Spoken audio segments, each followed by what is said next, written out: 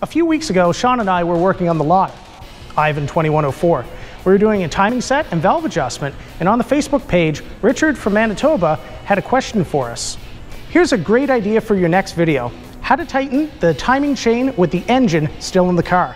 I see plenty of videos of guys doing this to an engine on a stand, and I understand the concept, but no one seems to show it done to an actual engine in a running car.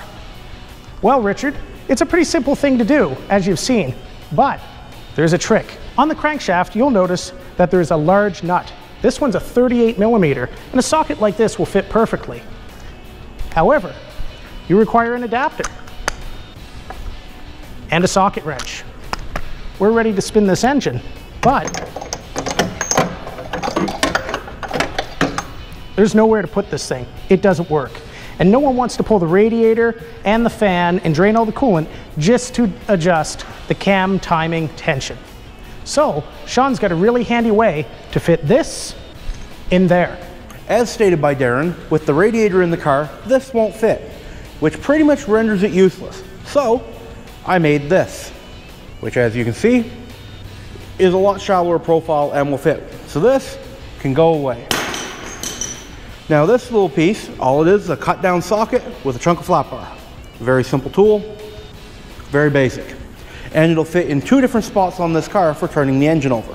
First one, from the top, you can get down in and wedge around, and you can get onto the nut so that you can turn this engine over with no problems, and you can readjust it and put it wherever you need. The other way you can do it is, if you don't have a chin splitter, it's a little easier, but you can reach up and in between, in front of the sway bar, and you can put it on the socket as well, and you can adjust and turn the engine as needed. We are now going to show you how to build one of these, and we're going to ship the final product off to Richard so that he can adjust the timing chain tension without removing the engine from his car. We're over here at the workbench, and we're going to get ready to start building our tool. Now it starts off with a cheap socket, as well as a 24mm power fister wrench made of the bestest cheap Chinesium. First thing we're going to do is we're actually going to reduce the depth of the socket. So we're going to do a tape line that goes all the way around to give us a reference cut line, and we're going to cut this in about half the width that it normally is. After that, we will take our wrench, we're going to cut this end off, as well as this end, and we're going to affix it and weld it directly on.